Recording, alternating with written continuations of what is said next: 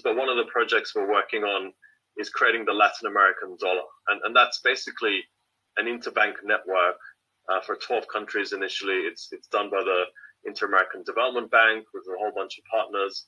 And we're building this infrastructure and basically upgrading all of these nations to modern payments infrastructure so they can actually do real-time payments, they can do exports, person-to-person payments or SMEs exporting things and getting paid in real time, and really improving the lives of people and giving them access to better money, better payments, and helping them grow. So it's quite a nice use case we're part of.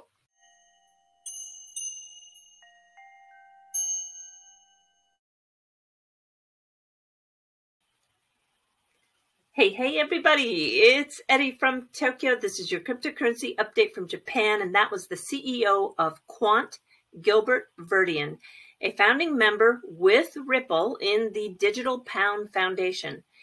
Is Ripple one of those many partners that are going to bring to fruition the Latin American dollar to 12 countries? Let me ask you this. Do cats jump on kitchen counters? Of course.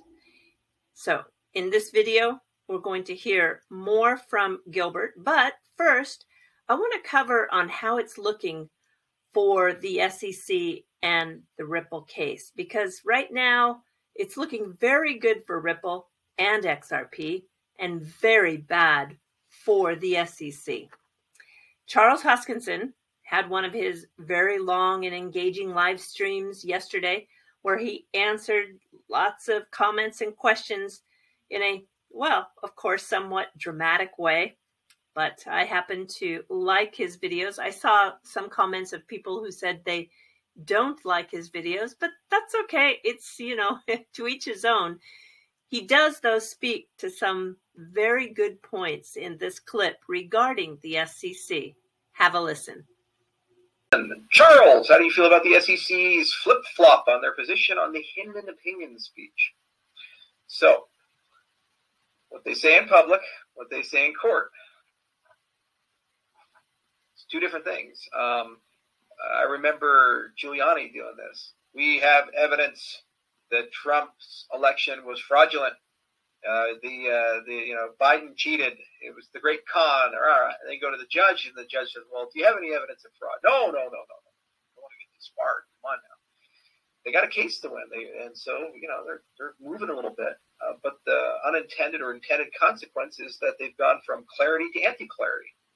It's not fair as a regulator to tell an industry one thing, but then to reverse course and say, well, we didn't really mean it.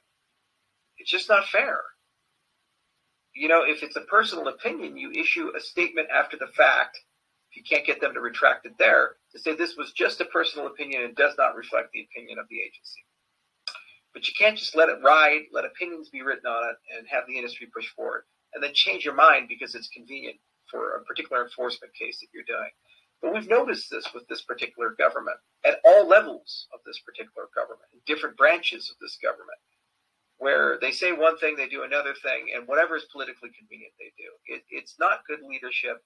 It's not how prior administrations ran things on both sides of the aisle. And it's just hurtful to everybody. And it's not a partisan thing. It's just a clarity thing. When you're in an industry, you'd like to know what the rules are. But if the rules are ever changing and undiscernible, or are staged in a way where it's impossible to comply, so you're regulated out of existence, it's pretty crazy. It's almost Kafka-esque. You must have a license to do business, but you can't get a license to do the business. But then when you ask about it, you're told get a license to do the business. It makes no sense. And this is not how you compete. And it's how you damage a $2 trillion industry. Right. So whatever is politically convenient is an example, he says, of how to damage a $2 trillion industry. But when you really dive deep into what Joseph Hall said on Tony's Thinking Crypto channel, all the mass media today has picked up his quotes.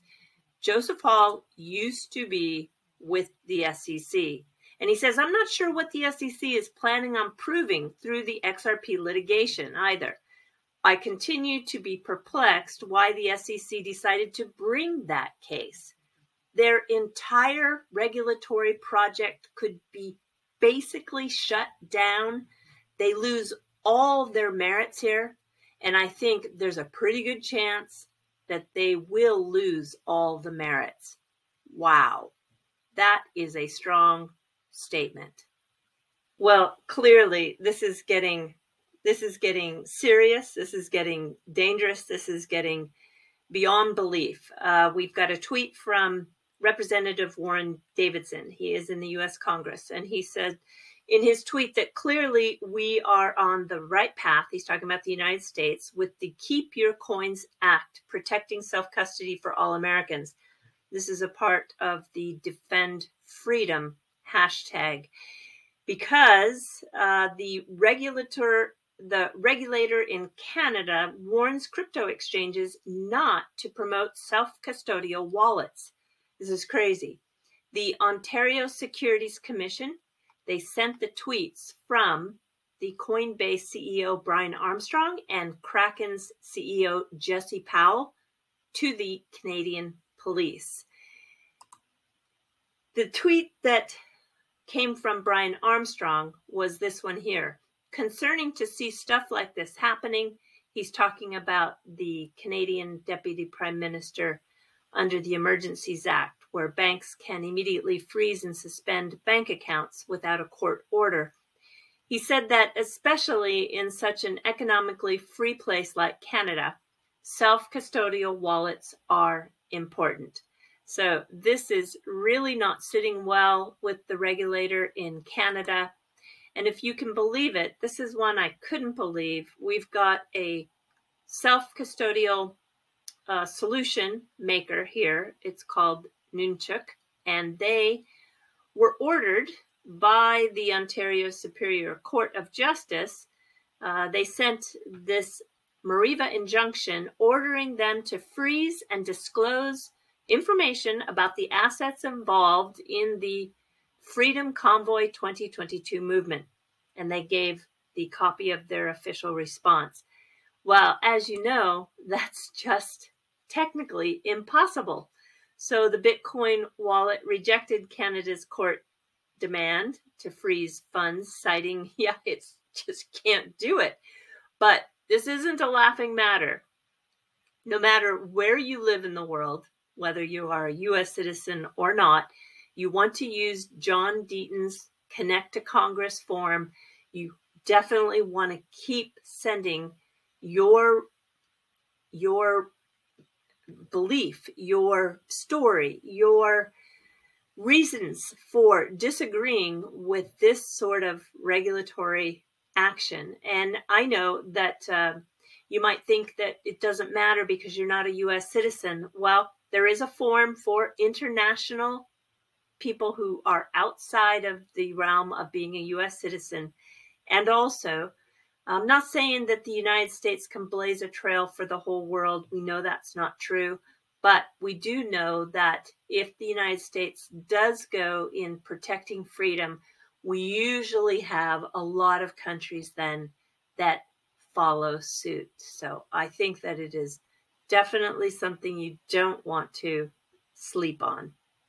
Let's jump to SBI. And the reason why we pay attention, of course, is not only just because they're a bank that uses XRP in so many ways, but there's just so much going on with this company and the way they use the digital asset XRP. And they're in Africa, and they're selling used cars from Japan, which are very, very popular in Africa. And so the SBI Motor tweeted this out today, and I thought to myself, oh, good, we've got some activity, because Mr. Kitao wants to buy a bank again, or at least take a stake in a bank in Africa, which he had, and that will give the opportunity, of course, to use the digital asset XRP as a bridge currency for that corridor. So that's why I'm kind of paying attention to what the business is doing in Africa. But I saw the 2009 BMW for $1,800. I thought, gosh, that's a good price. Is it really that price? And I went to the website, and yeah, it was really nice to see the inventory's gotten wider and it's gotten deeper. So business is good. They've expanded into a lot of countries. But sure enough, I can't find anything wrong with this. The mileage isn't that bad.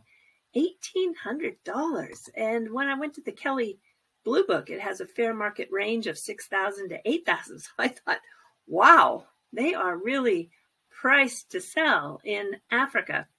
So, yeah, I just wanted to point that out because paying attention to what SBI does have this impact that spills over into the XRP ecosystem. Okay, I'm going to let Gilbert Verdian take you out on this video. I'm so sorry, I'm not going to be able to do a fluff tonight. I am in a rush to get somewhere. This is very rare occurrence for me not to have a fluff at the end of my videos, but please forgive me.